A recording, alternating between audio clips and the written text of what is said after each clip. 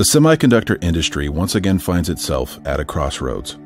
But instead of chips needing to go faster or get smaller, now the problem is power consumption.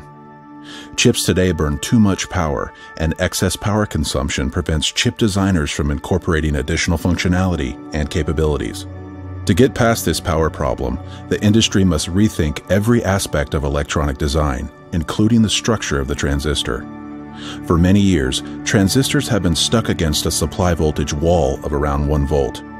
Since power is primarily a function of voltage, reducing power means we must find a way to reduce the supply voltage.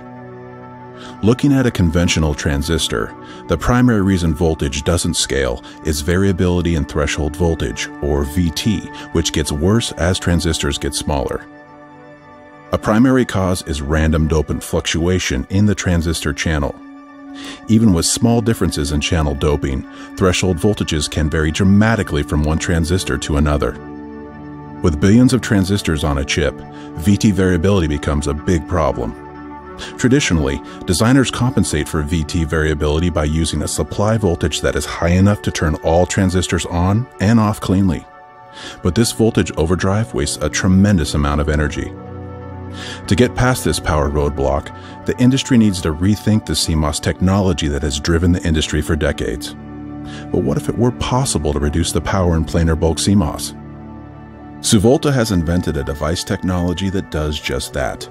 SuVolta's deeply depleted channel technology, or DDC, reduces threshold voltage variability and enables continued CMOS scaling.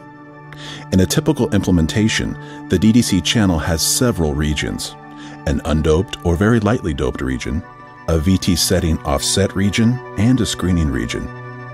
The undoped or very lightly doped region removes dopants from the channel, which allows for a deeply depleted channel. This reduces RDF fluctuation, which allows for VCC scaling and improves mobility, resulting in improved effective current. The VT setting offset region sets the transistor threshold voltage levels without degrading channel mobility. This region also improves sigma VT over conventional transistors. The screening region screens the charge and sets the depletion layer depth.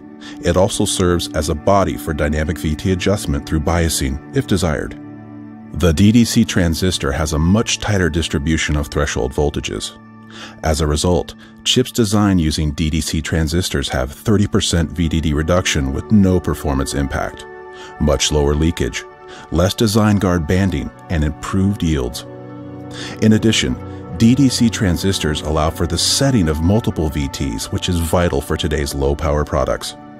Besides the benefit of significant VT variation reduction, DDC transistors display increased channel mobility for increased drive current, reduced dibble, and increased body coefficient for better VT control, all of which lead to further reductions in power with higher speed. Perhaps the biggest benefit is in embedded SRAM memory blocks. For most chips, lowering supply voltage is limited by the SRAM.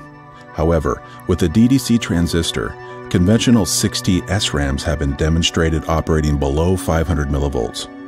This is significant as it is amongst the lowest voltage ever reported in a standard embedded SRAM. With all of these benefits, one might wonder if DDC is challenging to manufacture or costly to adopt. In fact, DDC technology is compatible with existing manufacturing and design flows, manufacturable in existing fabs, integratable with existing CMOS processes, and compatible with legacy design IP and EDA tools and flows. The cost advantage resulting from this compatibility is significant, especially when the DDC transistor is compared with alternative advanced device technologies.